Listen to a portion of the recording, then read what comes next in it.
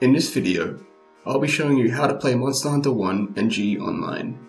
Thanks to modern emulation and passionate members of the Monster Hunter old school community, it is now possible to unlock all of the content from the original Monster Hunter for PlayStation 2.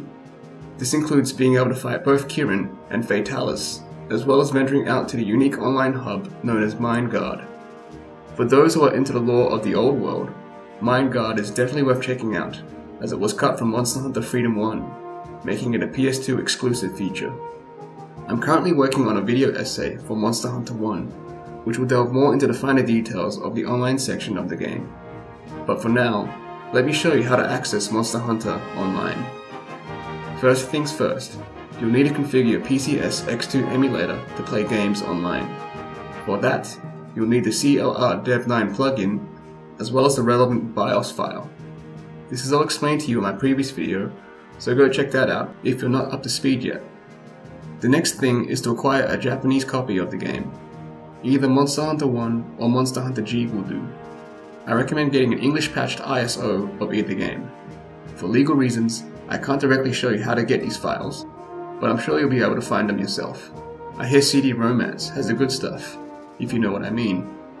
Now that we have the ISO, let's select and boot it on PCSX2. I'll be playing Monster Hunter G for the sake of this exercise. I'll also create a new character so that we can configure the online settings from scratch. When we have selected our character in the main menu, the game will prompt you to select either town or village. Select Go to Town. You'll get a forest themed menu screen next. Just keep selecting the top option to proceed.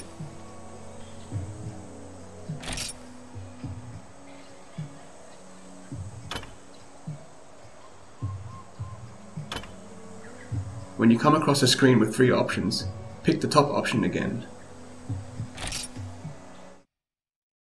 You'll notice the music stopping in the background.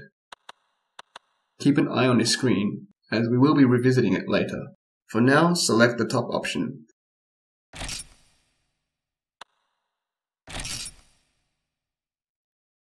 The game will now take you to a black screen with boxes highlighted in blue. On the first screen, there will be 4 options. Go ahead and select the top option. The next screen will prompt you to select the memory card for online play. I'm going to select the top option again. The next screen will be in grey. Press the right arrow on the D-pad. On the network adapter screen, press circle to confirm, and then press right on the D-pad. On the PPPoE screen, there are 2 options. Select the bottom option, and then press right on the D-pad. The next screen is the IP address screen. Go ahead and press right on the D-pad. Then on the DNS server screen, select the bottom option for a manual setup. Then press right again. Just press circle here to continue. As you can see, we have 4 boxes in a row here for us to enter our server address. The address we're using is for a private server that was created by longtime fans of the series. As of the time of this video, this address is 34, 75, 107, and 68. Our next job is to type these numbers into the 4 boxes. The first number is a little tricky to type in since its display box has been blocked out in the top left corner. You'll have to count the number of times you press up on the D-pad as you scroll to the number 34. Once we've typed in the first number, the other 3 numbers are pretty easy to type in. Again, just to be clear, the address we're typing in is 34, 75, 107, and 68. Once we've typed in the address, press circle, and it'll take you back to the DNS server address screen. Select the bottom option here, and you'll be asked to type in the address again. It's the same as last time, 34, 75, 107, and 68. After that, press circle to confirm, then right on the D-pad. Press right here to skip. This screen will ask you to double check your network settings. Press circle to confirm these settings. You'll be given an option to test the network connection. Out of the 2 options, select the option on the right to skip testing. You will eventually be taken back to the network settings menu shown in black and blue. To exit, simply press X, then select the left option to finish. The game will now reset itself, going through the morning screens and cinematic intro. When you're back in the main menu, click Continue, and load the same character file as before. Select Go to Town to play online. Much like last time, keep pressing circle to go through the forest theme windows.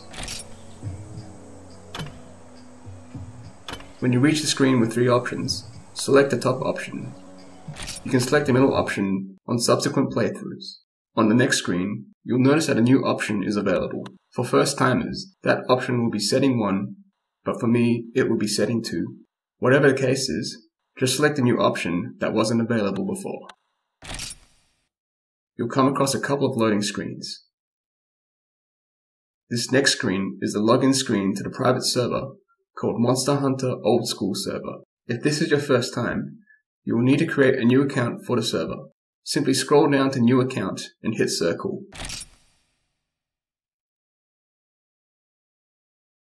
Next, create a new username as well as a password.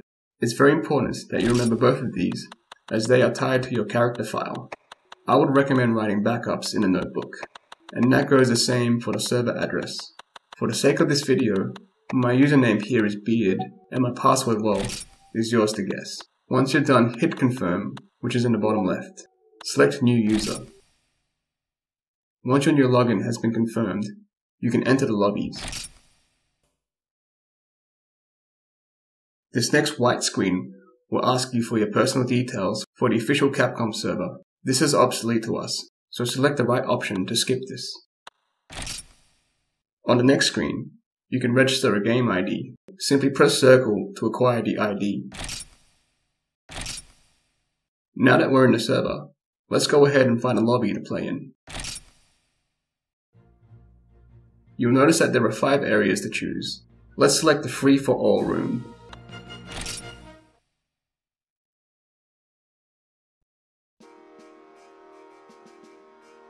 As you can see, up to 8 players can play in each lobby.